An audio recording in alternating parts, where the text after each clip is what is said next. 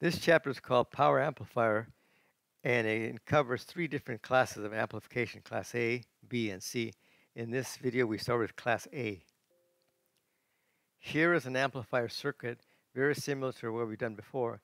And so what we'll do is we'll begin with the DC bias and following the steps that we've done in the past. As always, we start with VB. Voltage on the base is equal to 2.85 volts. Then voltage on the emitter is equal to 2.15 volts. And then current through the emitter, which is approximately equal to current to the collector, is 9.79 milliamps. We continue by saying that VRC equals 6.65 volts, and VC equals 8.34 volts, and VCE equals 6.19 volts. We also calculate R prime C, which in this case is equal to 543 ohms. What we have done with these calculations is to calculate the Q point.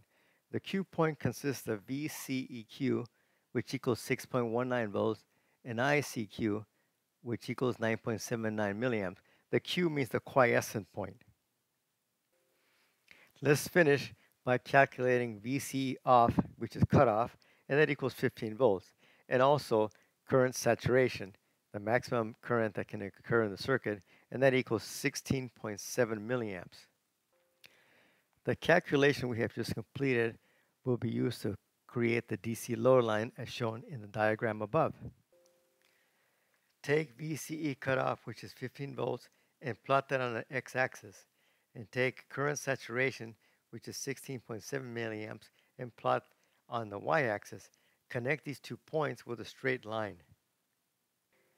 Next, plot the Q point, VCEQ 6.19 volts, and ICQ 9.79 milliamps.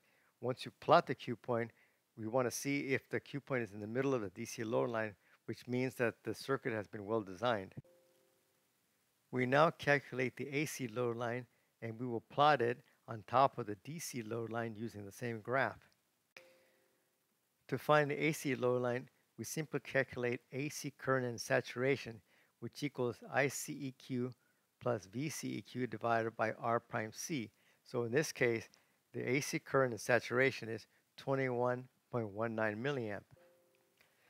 Take AC current and saturation, which is 21.19 milliamps, plot that on the y-axis, and then draw a straight line from the AC saturation point through the Q point until it intersects the x-axis. We will now use the AC load line so that we can calculate what is the maximum peak-to-peak signal that we could put in the circuit. If we draw vertical lines from the Q point straight down and past the x-axis, and then we do the same thing from the x-intercept straight down, we can get a graphical idea of the maximum signal that we could put in. We seem to be limited on the right, and so if we make the signal symmetrical, we could almost calculate that it's about 11 or 12 volts peak to peak, and that's the maximum signal we can get from the circuit. But we have formulas to help us calculate maximum peak. We start with maximum peak and we say it's ICQ times R prime C, which in this case is 5.3 volts. Then maximum peak to peak then is 2 times 5.3 volts is 10.6 volts. So we were pretty close with our graphical approach. The maximum signal, MPP, is 10.6 volts. Once we have MPP, we can calculate power out, which is MPP squared divided by 8 times RL, RL being the load resistor. So in this case is 5.2 milliwatts. We return to our original schematic diagram because now we need to do some more calculations involving the efficiency of the stage of amplification. We begin by calculating the current in the biasing network. The biasing network is formed by R1 and R2.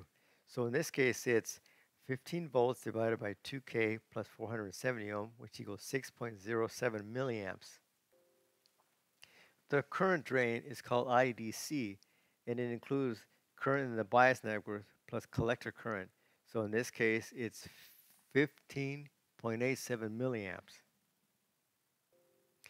The total power into the stage is called power DC, and it equals VCC times IDC, which in this case is 238 milliwatts. We now calculate the efficiency of the stage, and efficiency is indicated by the Greek letter eta, and it's equal to P out divided by P in times 100%. So it's 5.2 milliwatts divided by 238 milliwatts, so that equals 2.18%.